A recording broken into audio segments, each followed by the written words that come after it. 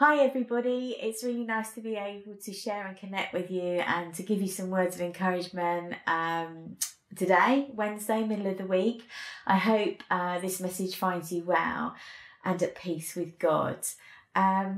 When Jez invited me to make a short video for today, I naturally began to reflect on the last couple of weeks, in fact the last couple of months. As some of you are aware, back at the beginning of February I had some surgery, and a requirement of that was that I would need quite a lot of time off work, about 11 to 12 weeks. So I was already kind of beginning to get my head round what my life might look like for that period, mindful that I wouldn't be rushing around to and from work and getting caught up in lots of additional things, even things like driving. And so I did begin to pray quite earnestly, because I was conscious that this was a special time for me. To have that amount of time off work was a real opportunity to kind of refocus and to come closer to God and not be distracted by my normal crazy busy life. So as I came back from my operation and we went into lockdown, I prayed into that and been really blessed, and I wanted to just share some words of encouragement for you, just as you reflect probably over the last couple of months. I really have been able to draw closer to God and really seeing the fruits of that. You know, we know about it, we hear about it when it's preached about, you know, getting into your Bible more, your faith will deepen, but I'm really seeing the fruits of that, and I think it's really helped me through this period and it's drawn me closer to Him. I've been hugely encouraged and uplifted and have taken the time to look at messages and words of encouragement and texts that have been sent by other people in the church community, perhaps things that I wouldn't have naturally picked up on or thought to prioritise if I'd been caught up in work as I normally would have done. It's been a time of different priorities, a different pace. In the latter few weeks, I've been able to go out and do some shopping for people and serve them. But I've also had the time to kind of watch my family and see the love and compassion and that they've been able to show over the last few weeks within our broader church community and local community as well. And it's been a real blessing. So despite the sort of pace change, I've really been able to feel the presence of God. And then when I feel anxious and challenged by our circumstances with the whole COVID-19, and also in terms of knowing that other people that I know and love and care for, whether that's in my family or my church family, to know that they're going through difficult and challenging times, to know that God is with them, has been really uplifting. And it's also just made me much more aware that peace isn't the absence of difficulties or pain, but it is the presence of God.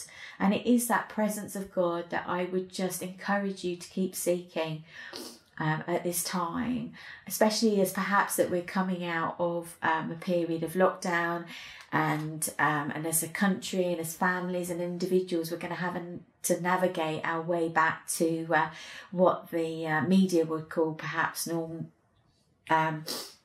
new normal. What's our life going to be like in 3 weeks' time, 2 months' time? Where are we going to be? And it made me think, as I came out of my period of absence from work, my sick leave, I've started back at work the last few weeks, and God has really challenged me to think about what I'm going to take back to my new normal. There are things that I do not want to lose from this time that I've had with God, this time where I've had less distractions, this time where actually I've had to lean into Him and to rely on Him more, because A, I physically couldn't do things, or B, you know, I was quite consumed by anxiety for lots of things, just as you will have been, I'm sure. And I was reminded by this piece that I read on the internet. In the rush to return to normal. Use this time to consider which parts of normal are worth rushing back to. And don't lose those things that actually God wants us to have as our norms. You know, if you've managed to spend more time with him over the last few weeks and months praying, if you've managed to connect and step out in faith and chat to your church community more, then that's amazing. Don't lose it. As strange as it may seem, having to sort of Zoom each other, it has brought new challenges, but new opportunities. And I think it's been a real blessing. So I would encourage you, if perhaps you haven't considered joining us at church on a Sunday morning with Zoom, do step out in faith, be brave and have a go. And it'll be interesting to see when we physically connect back together in the coming months, how God blesses that and moves us forward. And so like I said, I really feel God wants us to stop. He wants us to listen. He wants to know that he's there. He wants us to see that he's here in our situations and with whatever we're going through. And he wants us to be thankful. We are God's children. We have, despite our circumstances, have always got things to be thankful and grateful for. And it is that thankfulness and that gratefulness through God that transforms us and that demonstrates to the world and the greater community actually God's message of love and hope for us all. And so I'd just like to leave you with that and to read the verse. I've taken it from the thankful card that we got as part of our church cultures that we've looked at in the past. And it says about gratitude, gratitude even in difficult times, the fact that gratitude empowers us to move forward. And we will need to move forward. This is a time of transition for all of us. And in Philippians 4, God reminds us, because it says, do not be anxious about anything, but in every situation, with thanksgiving, present your requests to God.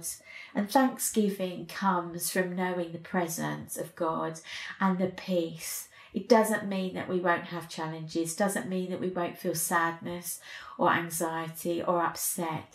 But it will renew our soul. It will restore our soul so that we can fulfill the purpose that God has given us as individuals and as a church community.